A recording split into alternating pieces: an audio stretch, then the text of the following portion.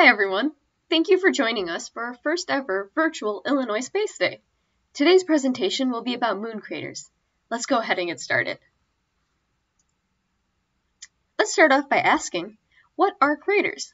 You may have heard the word before, but craters are bowls or hole-shaped indents in the surface of a planet or moon. Take a look at this picture of the moon on the screen. Can you see the little craters? There are a bunch of them, aren't they? But how did these craters even form in the first place? There are three big things that can cause craters, and the first one is a meteorite impact. When a rock from outer space comes and hits a planet or moon, it can create a crater. A volcano exploding can also create a crater, and so can any kind of explosion, as long as it's big enough.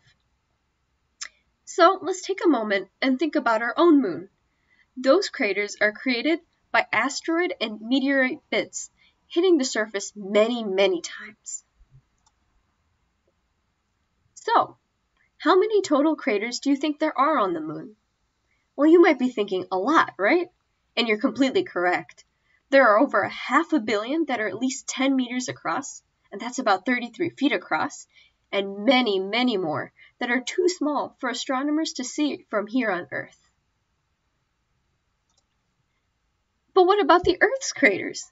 Doesn't it make more sense that since the Earth is bigger, it should have even more craters than the moon? Well, the Earth does have about 150 craters that we can see.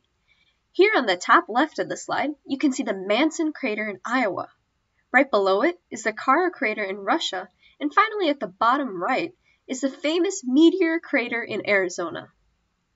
But still, 150? That's way less than on the moon.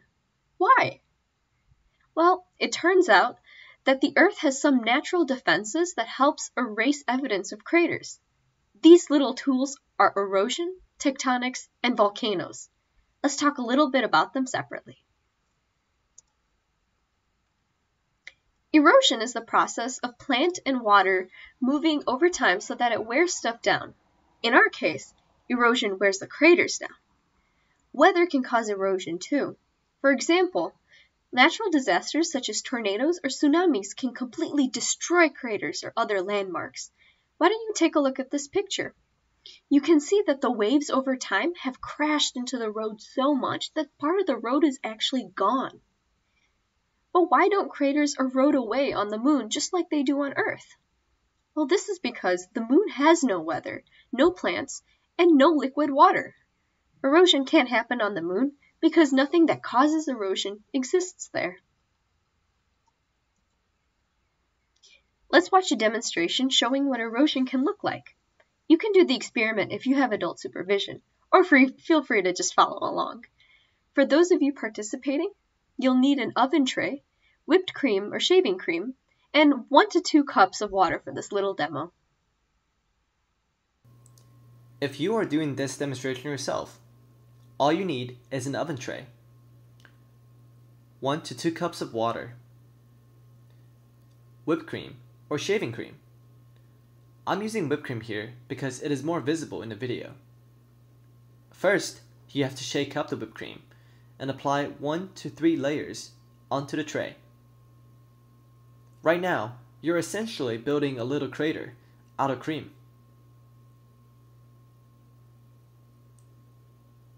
Then, you can pour the water onto the little crater you just built. And you can see that the whipped cream crater slowly starts to dissolve. And this demonstration simulates the effect of erosion to craters, which are created by impacts made by meteorites entering the Earth's atmosphere from space. Well, that was a fun demo, but let's move on. What even are tectonics? Well, the Earth has a bunch of chunks of crusts that move around underneath the ground. We call these moving pieces tectonic plates.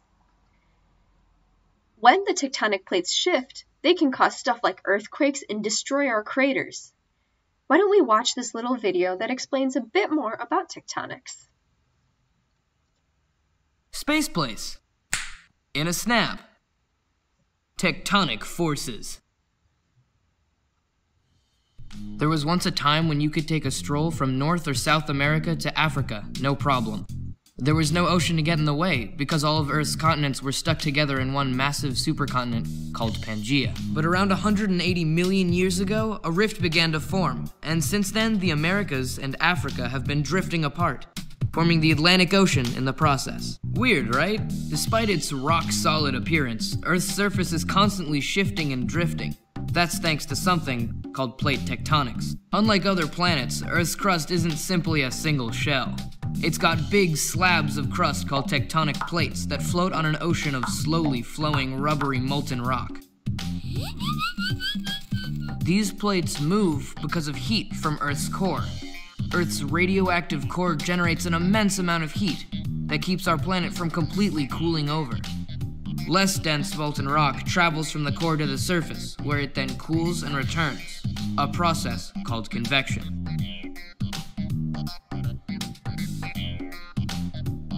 Like a slowly moving conveyor belt, this rising and sinking heat and molten rock pushes or pulls the plates together or apart. Through collisions, these plates can raise great mountains or send ocean floor to the depths of Earth's molten interior. When they move apart, new crust is formed, and with it, entirely new oceans can be created. The formation of new ocean crust occurs at volcanic mid-ocean ridges. The destruction of old ocean floor happens in subduction zones. The creation and destruction of seafloor ultimately drives the gradual shift in the arrangement of continents on Earth. Scientists think that it could be possible to walk across a single Pangaea-like continent once again, in just a couple 100 million years. Presented by NASA's... Well, alright, now that we've seen that little tectonic video, and we've also seen what tectonic movement can do, let's talk about why this doesn't seem to happen on the moon. It turns out that the moon does have its own moonquakes, kind of like our earthquakes, but these aren't caused by tectonics. As a result, the craters just stay just as they were before. Alright. Volcanoes can also hide proof of craters on Earth. When a volcano on Earth explodes, the lava can flow up and fill the craters. When the lava hardens, the crater is completely gone. But the same question is here too. Why isn't this the same on the moon? Well, it's because the moon barely has any volcanic activity, so there's just no lava to flow at all. Now, we're going to watch a demonstration where we make a mini model volcano. Remember, you can also do this demo, but only if you have adult supervision. In that case, you'll need some sort of soda, a string, and 1 to 2 packs of Mentos candy. Otherwise, feel free to relax a bit and just follow along. For this volcano simulation demonstration, I highly recommend you doing it outside with adult supervision, because it could potentially be dangerous, as the Coke will erupt out of the bottle with high speed and would definitely be quite messy. And all you need is 1 bottle of Coke, 2 packs of Mentos of any flavor, and a string. Although you could use a cup and pour the Mentos into the small opening of the Coke bottle, putting them all on a string and release them all together will definitely generate a bigger reaction and Coke eruption. Be very careful when releasing the Mentos and make sure you're an arm length away, because the eruption can happen very fast.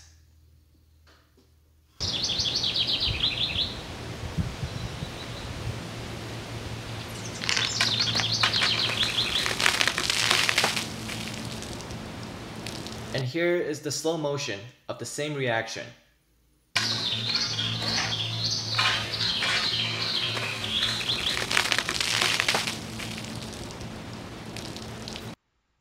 Alright, now that we've learned a little bit about erosion, tectonics, and volcanoes, let's get to the most exciting part. We're going to make our own moon. For this project, you'll need a tennis ball, some whipped cream or shaving cream, and different sized seeds. For this moon crater demonstration, we will be making our own moon with a little spaceship with some very simple and easy to find objects around you. You can do this demonstration anywhere, at home or outside. All you need is a bottle of whipped cream, a tennis ball, or any object shaped like a sphere, and some bird food. First, you have to spray some whipped cream all over the tennis ball to make the surface layer of the moon. Then, use a spoon to smoothen out the layers of whipped cream to create a smoother looking surface. And now, your moon is almost ready for crater demonstration. And finally, you can sprinkle some various sized bird food onto the surface and you can see the dent they're making on the surface of the tennis ball. This shows what happens to the moon's surface after being hit by meteorites from space. Well, that was a bunch of fun. Why don't we talk a little bit about what we just saw? The reason we were able to see all the craters we created was because our mini-moon, just like the real moon, doesn't have an atmosphere. But what even is this thing that I called an atmosphere? Well, an atmosphere is basically a bunch of gases that surround a planet or moon.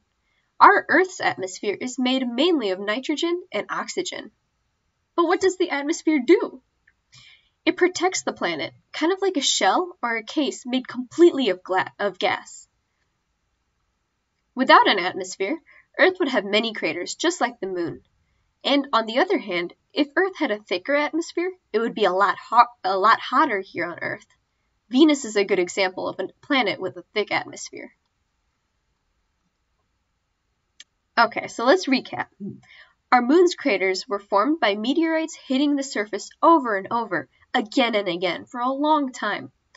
Because the moon doesn't have an atmosphere like the Earth does, it can't protect itself, and so we see lots and lots of impact craters on the moon's surface.